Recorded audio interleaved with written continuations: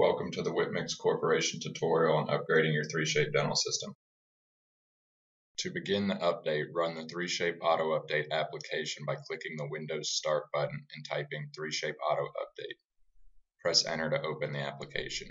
Once the application has opened, click the Check for Updates button.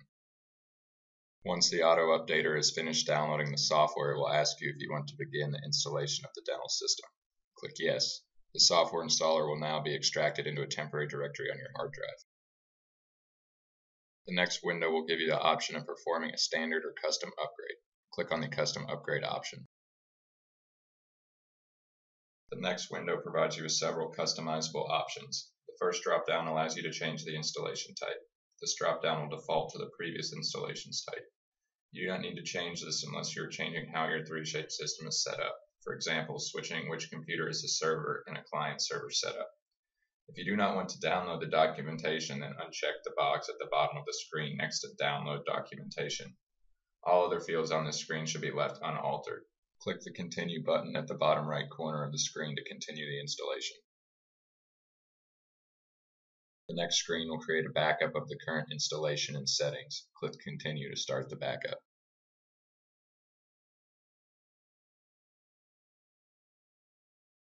After the backup completes, the installer will install all necessary applications as well as download the documentation if you chose to do so in the previous step.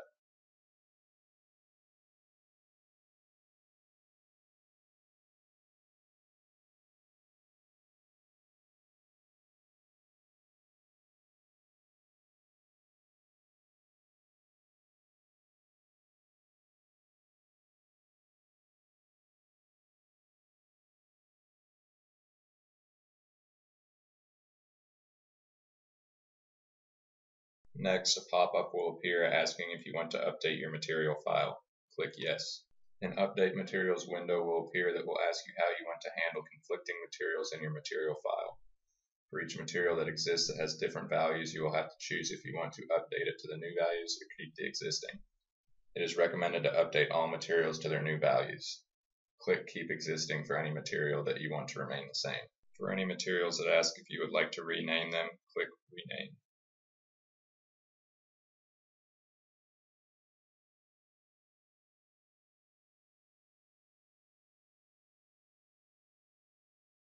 The next window will have a list of implant systems that you may or may not have enabled on your dongle.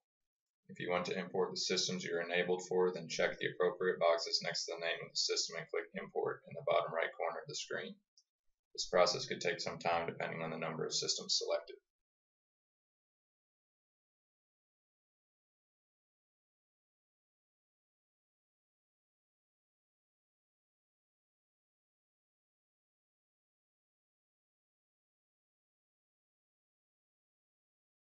After the previous step, you may be presented with another window asking if you want to import manufacturing material files for selected manufacturing centers.